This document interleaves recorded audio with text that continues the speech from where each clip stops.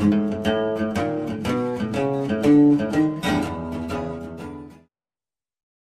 morning, everyone, and welcome to another episode of Friends of Caffeine Carburetors, where we highlight great cars, great people, and some great stories. I'm standing in front of a 911 Dakar. This car was going to be one of the highlights of the October Caffeine Carburetor event, which I unfortunately had to cancel. We reached out to the owner, Howard Rubin, and he was gracious enough to bring it here today at Waveney Park. Howard, come on in. Hello, Thank Doug. you. Thank you for bringing this beautiful Dakar. Pleased to do it. First question, why the Dakar? Well, when you live in the wilds of New Canaan and Pound Ridge, you need to be able to get around in all conditions. Well, not exactly that, but I've had a lot of super fast cars, Lamborghinis and everything, and you've been on tracks. And the thing I learned with my Land Rovers was much more interesting to figure out how to really go slow in a race and a rally and things like that. Sure, and going fast and finish. So this really attracted me when it came out, and I've always been following the Paris Dakar races since I was a kid. So that's what the excitement when this car came out. And it's also fun. It has all this Lego set on the roof. Yes, you get that. Porsche Lego. So, yeah. This is, I understand, one of 2,500. Right, and this is number, I think, 665. And the interesting thing is I'm told most of them are being gobbled up in Europe and not in the U.S. because U.S. doesn't have really a rally culture.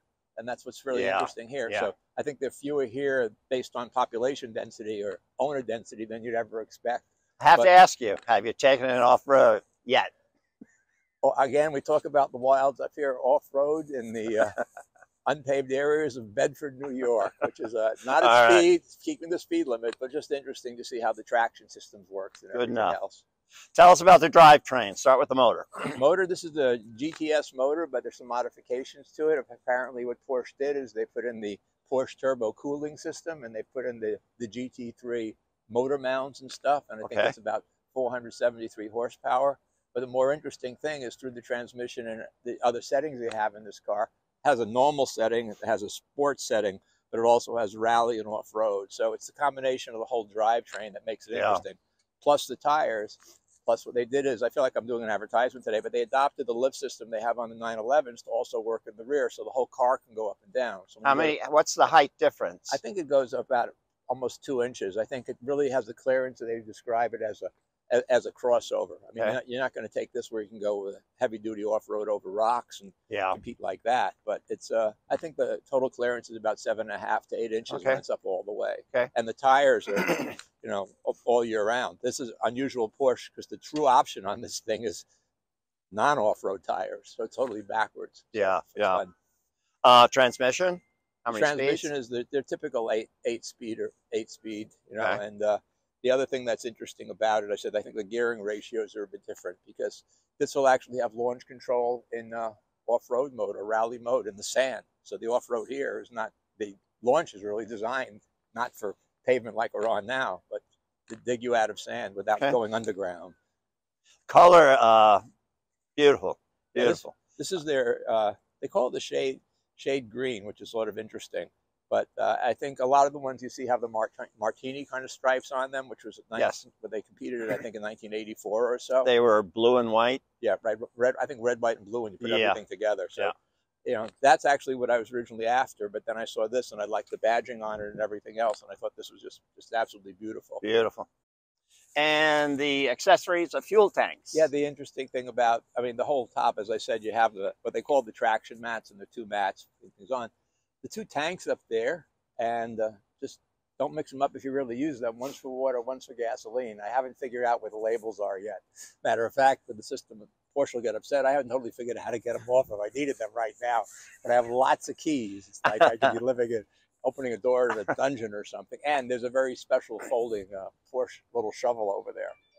And there's a large, actually in the trunk right now, they give you a large duffel bag to hold some of the accessories, but you put that on the roof, it just flaps around. Yeah. But the whole thing is just beautiful to have. And one of the features maybe you'll see in some of the other shots of the car, it has these fabulous LED lights up front. Yeah. And the brilliant thing about that is that to control them, apparently in the design of the car, they have a magnetic switch. So this just sits on top of here and the magnetic switch activates it. So they didn't have to drill through your roof and make a mini sunroof to get to it.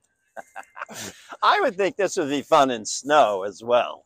Yeah, And hopefully we're having more of a snow winter. I think Yeah, I retired the snow plow at my house, and I'll just use this to go up and down, just put a little scoop on the front, and maybe the traction mats like that in the front in a V shape.